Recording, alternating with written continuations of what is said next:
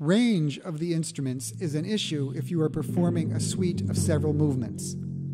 Adagio requires the low drum to go down to a C sharp, and the same drum must reach a major seventh higher in moto perpetuo, up to a B sharp. Not all timpani are capable of this range.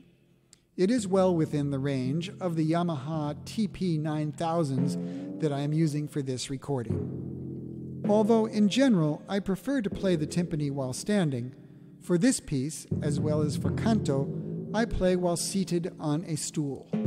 This frees up both feet to move around the pedals with greater agility than if I were standing.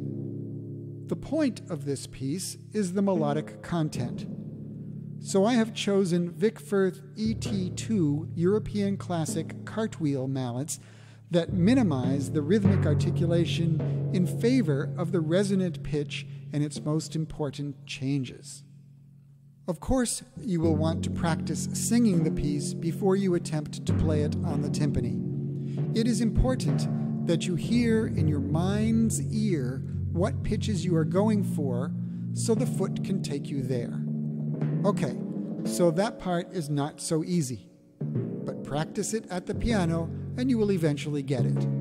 Now, what Carter did that was very considerate was to always have you play the note on one drum that you are looking for on another drum, almost as a convenient reference pitch for you.